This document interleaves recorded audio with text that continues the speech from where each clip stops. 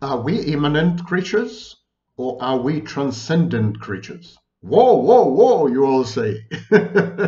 Can't you hold off with the $10 words until at least after the introduction? I can and I shall. Bonbonim and bonbonot.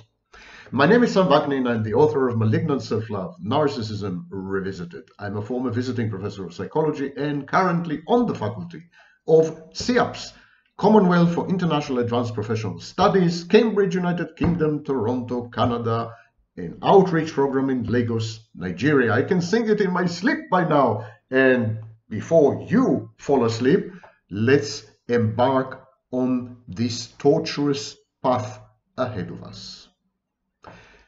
Are we machines? Are we devices? So if we specify all the operational parameters, we can capture our essence, exactly like we would specify, for example, the engineering specs of a television set or a laptop. By specifying the architecture of a laptop, we are definitely capturing the essence of a laptop. Is it the same with human beings?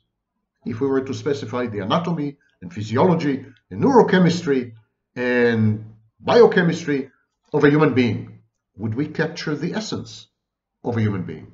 What about pain? What about pleasure? What about colors? What about emotions? What about moods? And what about my wine?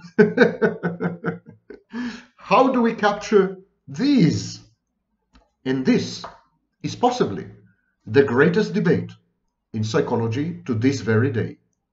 On the one hand, there are the schools of psychology that insist that there is a demon in the machine. There is something inside the machine that is distinguishable from the machine, is not the machine.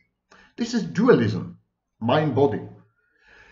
And there's a group of schools waning and waxing with time, known as behaviorism or functionalism, and so on and so forth.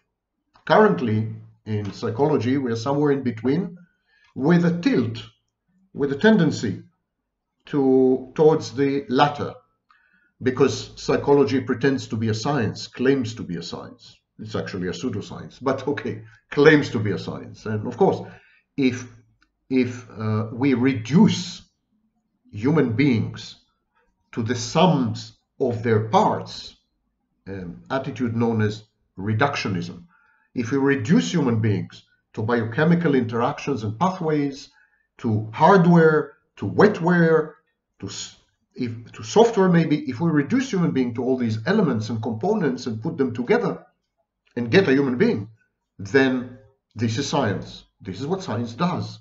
Science disassembles and then reassembles in novel ways, which provide new insights, predictions, and the ability to falsify the theory.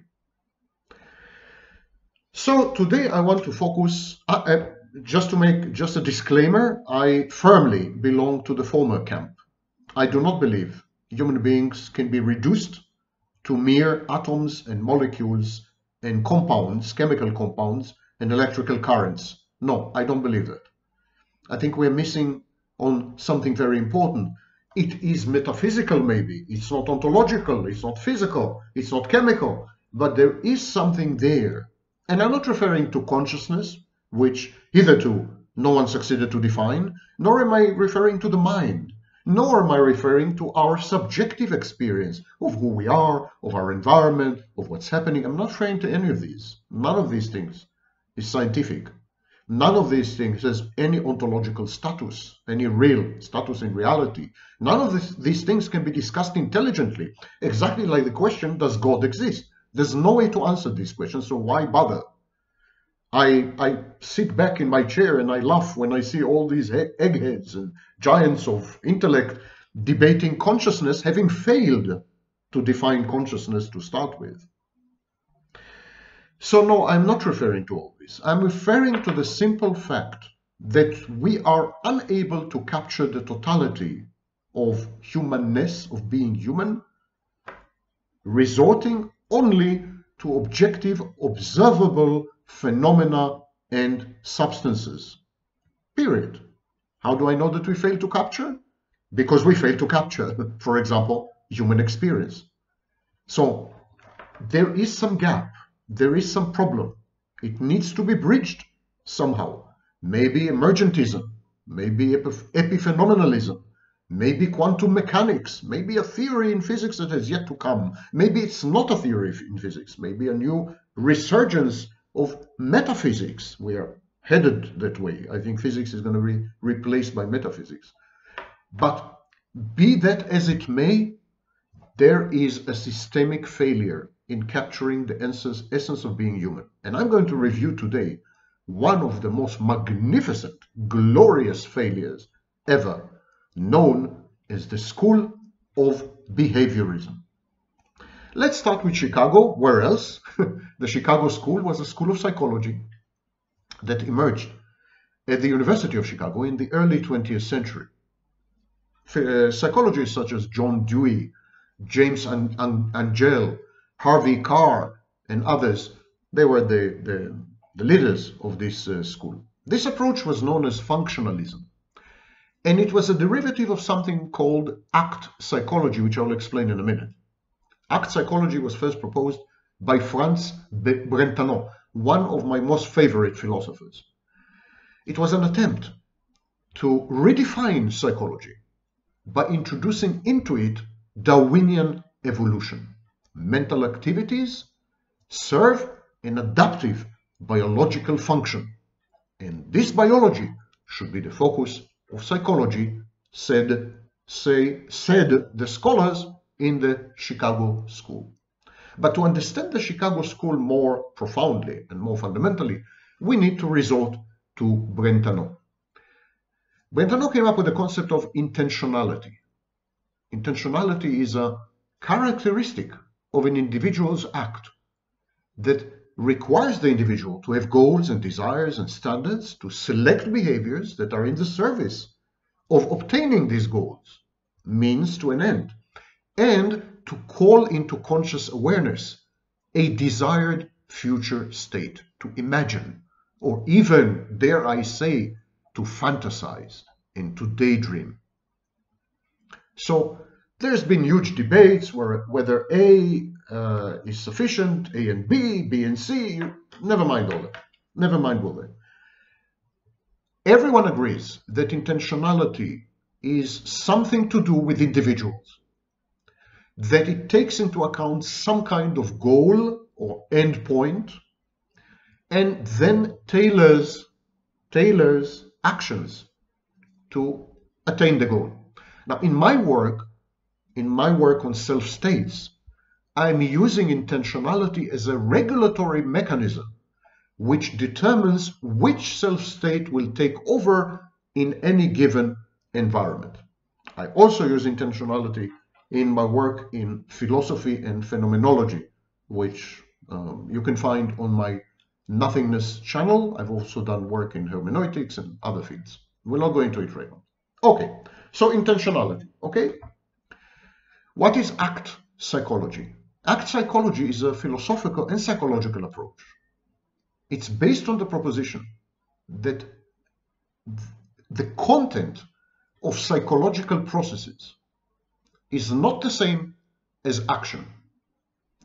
Actions do not reflect and definitely are not part of a psychological process. These are totally separate functions.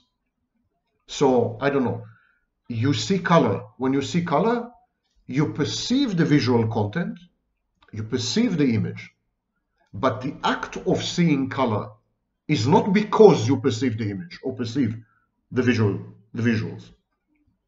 These two are totally separate. Acts, mental representation, transformation, judgment, emotions, they're all acts. They're all forms of action. Acts are the proper subject of psychology, not content. Not the content of psychological processes, but the outward manifestations. Emotions are outwardly communicable. We can communicate emotions. Judgment leads to action. mental representation is intimately linked with an external object. Ask any narcissist. So these are the legitimate targets of psychological inquiry. And this is, of course, in stark contrast to the very beginning of psychology. Wilhelm Wundt emphasized introspection and conscious content. So did, to a very large extent, Freud and Jung and others, Adler and so on. So act psychology was a rebellion, an insurrection against the content-oriented approach of psychology up to that point. People like Wundt and Freud and so on, they said, we need to study the content of psychological processes, and then we will understand the individual. And act psychology said, we need to study the actions of individuals, and then we will understand individuals. Actions, not only operational actions like drinking and eating and doing other unmentionable things, but actions like emotions. Everything that is observable, everything that is communicable, everything that leads to operational action, such as judgment. All these can be studied by psychology, manipulated in a laboratory, subject to the design of studies, and so on and so forth. Content is not. Content is comprised of the actual thoughts, images, and emotions that occur in conscious experience. So these are solipsistic. We have no access to these things. You cannot access anyone else's mind. You have to rely on self-reporting. And self-reporting can be fallacious, even not intentionally fallacious, as Freud had discovered with his extension of the work on the unconscious. People sometimes lie or confabulate or prevaricate or reframe or falsify their internal landscape. Not because they are malevolent or goal-oriented or psychopathic, or just because they have, for example, defense mechanisms. So the study of content, according to behaviorism, act psychologists and so on, the study of content is impossible. It's exactly like asking, is there God? You cannot access the mind of another person, so this can never be a science. Anything that relies on self-reporting is doubtful and should not be construed as a science, said the act psychologist. Content psychology is an approach to psychology that is concerned with the role of conscious experience and the content of that experience. But this kind of structuralism is erroneous. It has no foundation. Can you really measure someone's pain? Are you sure that when someone says grin, he means the same thing as you do? When someone tells you I love you, does he experience the same emotion as you do? Does he experience any emotion at all? Maybe it's an android, maybe it's some kind of artificial intelligence from the future. There's no way to tell. And reliance on self-reporting is not good science, to use a British understatement. Imagine, for example, psychological tests administered to narcissists and psychopaths. Really? Seriously? Are you real? Are you for real? And this, unfortunately, is the mainstay of current clinical psychology. Diagnostic psychology, when we try to determine if someone is a psychopath, we ask him questions. And sometimes we ask people around him who are terrorized by him. Yeah? And when we want to determine if someone is a narcissist, we ask him questions. And we rely on the honesty of these people and the veracity of their responses. Are you kidding me? So there are serious problems with content psychology. And to a very great extent, there's a problem with structuralism. Structuralism was the first school of psychology.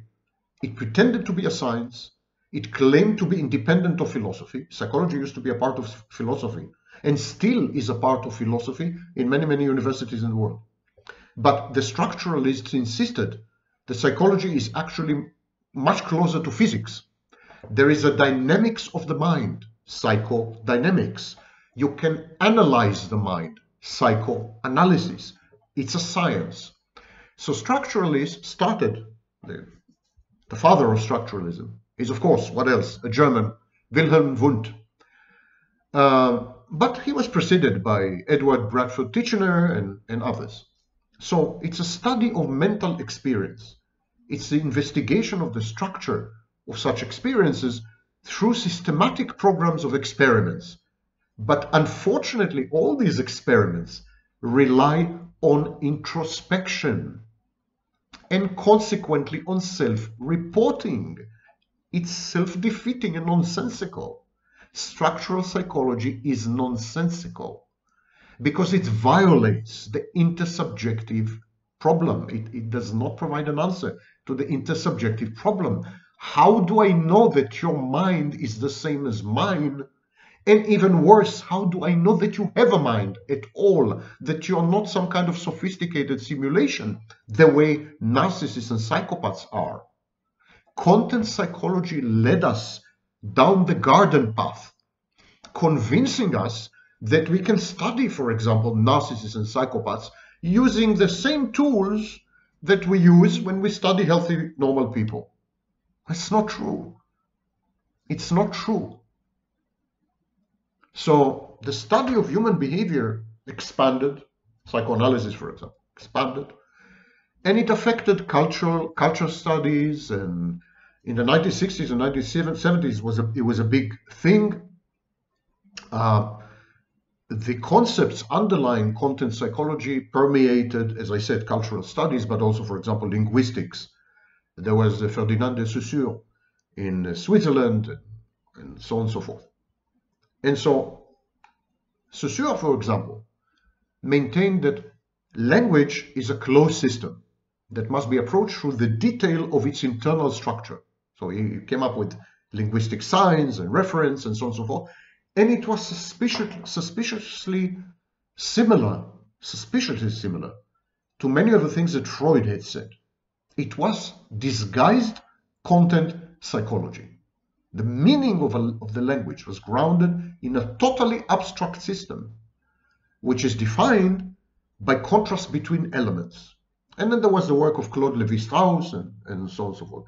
Okay, those of you who are interested can look up structuralism and structural ideas in semiotics, in linguistics, in culture studies, post-culturalism, and so on and so forth. I will not go into all this.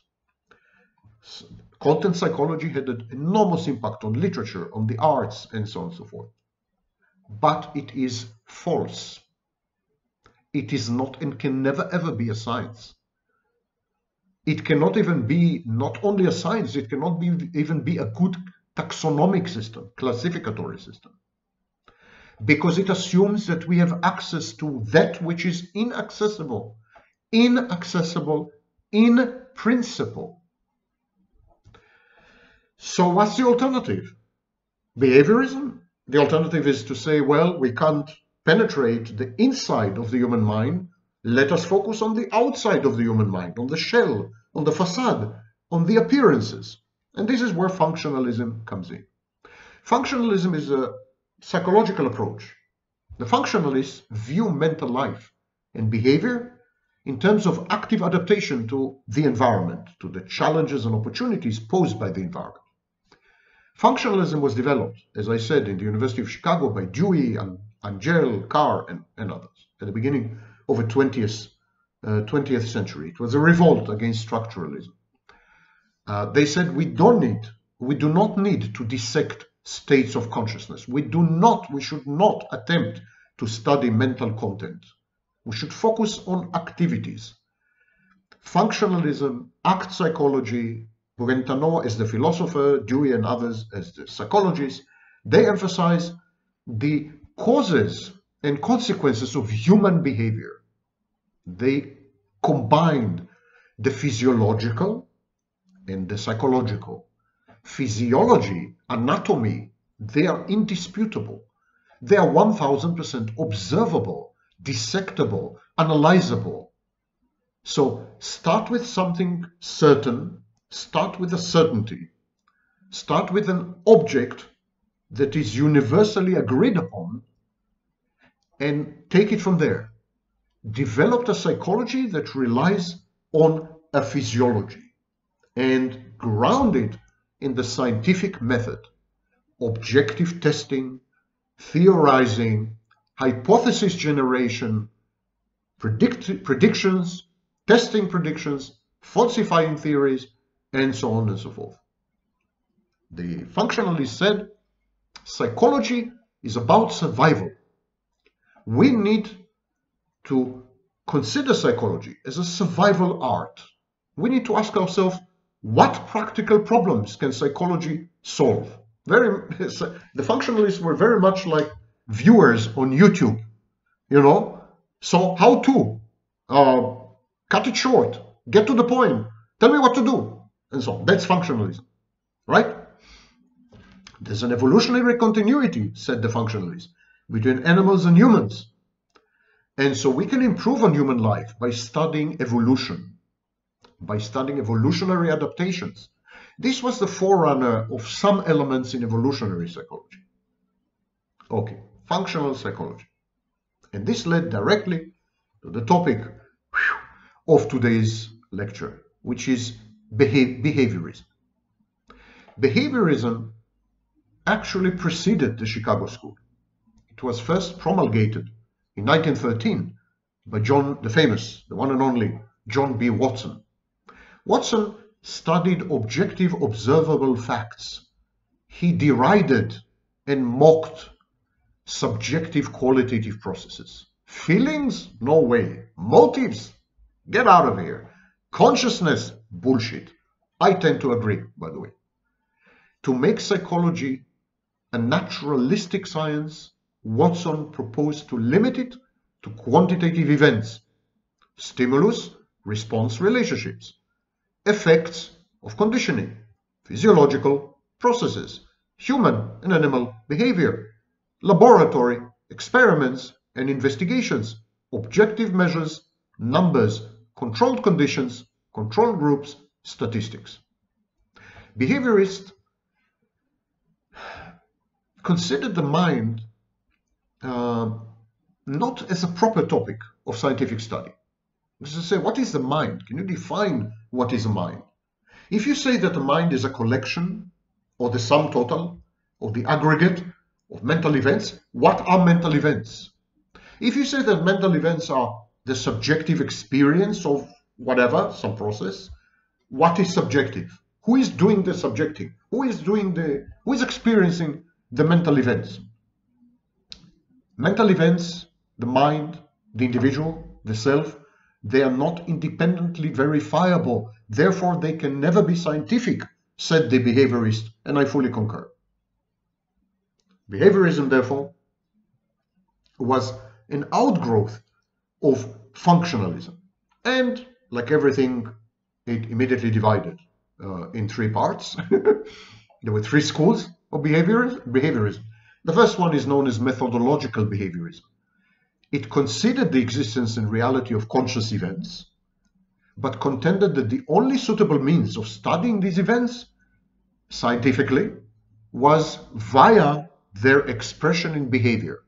So methodological behaviorism studied behaviors and then interpolated, I don't know how to call it, back extrapolated the underlying mental events. So if you see a behavior, you can then somehow derive or deduce the underlying mental process that has led to the behavior. To my taste, methodological behaviorism is anything but methodological because it connects objective, replicable observations, potentially, observations with abstract concepts that have no agreed upon definition and definitely no objective existence. They are subjective. The processes of the mind are subjective. You have your processes, I have my processes. We can never share these processes. I can never grant you access to my processes. So we can't discuss mental processes as objective entities that give rise to observable behavior. I think it's a self-defeating proposition. I think methodological behaviorism is self-contradictory. Then there is radical behaviorism. It's the view that behavior, rather than consciousness, rather than the contents of consciousness, behavior is the only proper topic of study of psychology as a science. So classical behaviorism, John Watson's behaviorism, neo-behaviorism, they are not the same as radical behaviorism. People often confuse, even scholars often confuse. Radical behaviorism was proposed by B.F. Skinner, yes, equally as famous as Watson. It emphasized the importance of reinforcements and the relationship of reinforcements to behavior.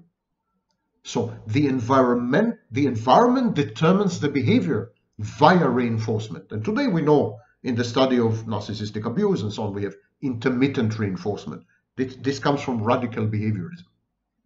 Skinner did not deny the fact that all of us have what he called private events. No one can deny the reality of thinking, feeling, imagining, emotions, and so on and so forth. Who can deny that? Who can deny experiencing things? No one can deny that. But these are private events. Skinner came tantalizingly close to contradicting Wittgenstein, as I do in my work. I insist that there are private languages. Wittgenstein was wrong in this respect, rarely wrong. There are private languages, and private languages are used internally to describe private events. But private languages and private events are hermetically sealed and inaccessible and indescribable and cannot be probed even in principle. So they can never be the subject of science. Thinking, feeling, imagining are irrelevant. They are not the causes. They are not causes of behavior, but private stimuli, private events that function perhaps according to the same set of laws as public stimuli, but we don't know. We can't be sure of this. So this gave rise to the ideas of behavior analysis and so on and so forth, and descriptive behaviorism, which I'll discuss in a minute. Skinner was a much deeper thinker than Watson. Skinner introduced the schism, the break between public and private, and how the private is not necessarily, or it cannot be proven that it is, the foundation of the public. What we see outside, actions, choices, decisions, behaviors, even communicated emotions, and what we see outside is not necessarily directly, invariably, unequivocally, unambiguously linked to internal processes which are private events using a private language, never communicable to anyone outside the individual. It's as if the individual is a microcosmos, it's a universe sealed totally from the outside.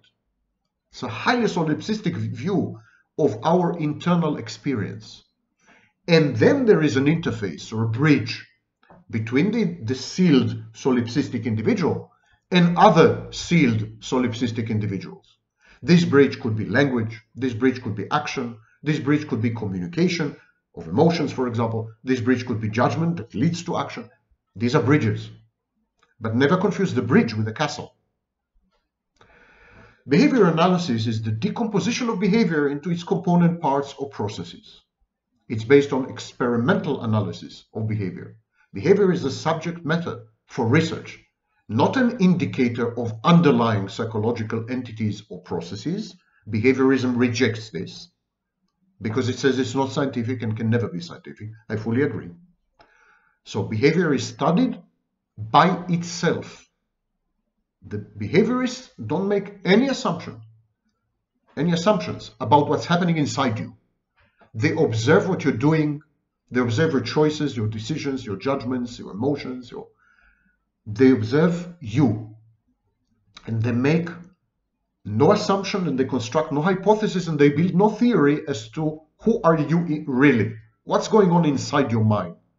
That you even have a mind. They don't go inside. They are totally preoccupied with external appearances and the study of external appearances. So behavior is the only legitimate study subject, study topic. The emphasis is on interactions between behavior and the environment, and this is known as applied behavior analysis, also developed by Skinner. So how to do that? How to probe this connection between behavior and environment? Experiments. And we have experimental behavior analysis.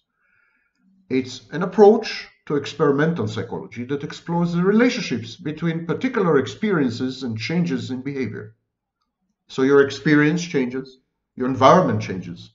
New people enter, old people exit. Sun goes up, sun goes down, government changes laws and rules, pandemics, environment constantly shifts like a kaleidoscope, and you react to your environment behaviorally. The changes in your behavior reflect information about the changes about the transformation of the environment.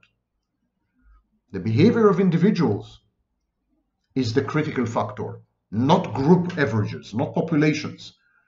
It is very little known that actually behaviorists reject the concept of cohorts or populations. Their statistical analysis is very lopsided and unique because they emphasize individuals, contingencies, reinforcement, instrumental responses, and these can be studied only in individuals.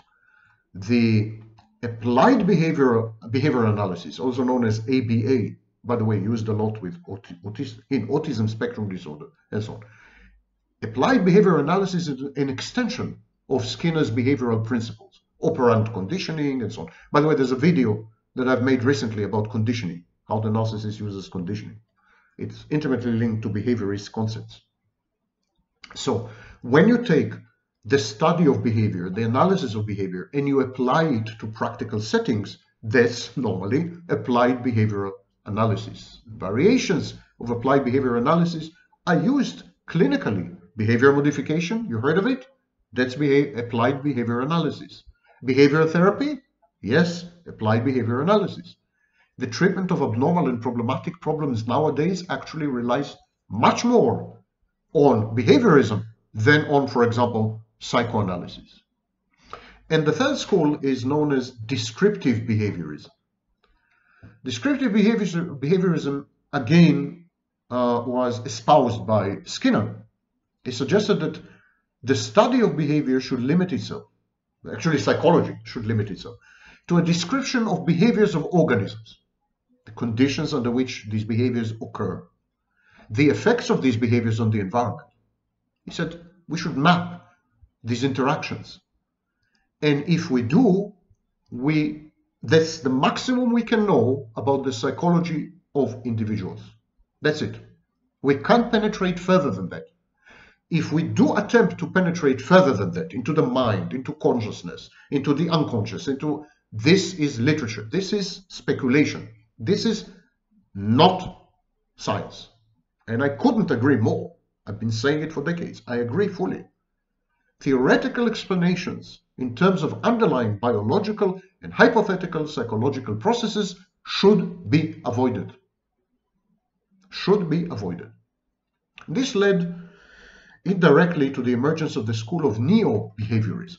Neo-behaviorism is an approach to psychology influenced by logical positivism in philosophy of science especially. It emphasizes the development of comprehensive theories and frameworks of behavior. For example, Clark Hull, H-U-L-L, Edward Tolman. So these scholars developed huge frameworks, comprehensive theories of behavior, limited to behavior, not internal mental processes, not the unconscious, not consciousness, not ego, not id, not the self, not self states, none of this. They focused on behavior, but they created an exceedingly comprehensive, profound, and fundamental kind of periodic table, if you wish. And they constructed these theories based on empirical observation of behavior and the use of consciousness and mental events as explanatory devices. So, the observations, the science, psychology is focused exclusively on behavior. However, then, if you wish, in neo-behaviorism, you can speculate on mental events as explanatory devices. The standing of observations versus speculation is not the same. The focus is firmly on experimentation, observation, falsification of theories, generation of hypotheses, and so on. In short, the scientific method. However, you can engage, for the fun of it, in a bit of depth psychology, if you wish. You can engage in an attempt to construct a theoretical model of mental events. The same way we, for example, in physics, use dark matter or dark energy or quarks, you know? So, neo-behaviorism is very different to classical behaviorism because it allows for the use of mentalistic concepts and explanations. Sigmund Koch said that neo-behaviorism replaced classical behaviorism as the dominant 20th century program for experimental psychology as early as 1930. In the 1950s, it fell out of favor, but it is seeing a reemergence and resurgence right now. So what's the answer? Are we devices? Are we mere machines? Or is there something more to it? Well, of course, the answer is both. We're definitely machines. But we are self-reporting machines. Machines which report on internal states. Where the problem arises is that there is no way to ascertain, no way to verify whether our self-reporting is true or false. So where behaviorism and psychoanalysis and every sort of psychodynamic theory and all psychology, where all psychologists agree is that we are devices. There is hardware, there is software, there is brain, there is, we're devices, we're machines. But we are very, very, very unique machines because we are machines whose output is not only behavioral, not only observable actions, but whose output is also self-reporting. Where everything breaks down and hell breaks loose is that we can't verify these self-reports. So that's where the behaviorists say, don't rely on these self-reports. They are not scientific. They can even be false. They can even be maliciously, malevolently false, misleading on purpose. You never know. While other psychologists say, if we aggregate many, many, many individuals, hundreds, thousands of individuals, this will cancel out the liars and the manipulators and the narcissists and the dark personalities and what, and we're going to get a true picture. Self-reporting of cohorts, of populations, is something you can rely on. It does reflect something internal, some private language, some private event. It reflects some reality in there. It has an ontological status. This has to do with the principle of plenitude and so on. I will not go into all this. It's philosophically very shaky ground, I must tell you. Very shaky ground. And that's why I keep saying in many of my videos that psychology can never ever be a science. It's a magnificent edifice, a work of literature incomparable. Science, allow me a benevolent smile.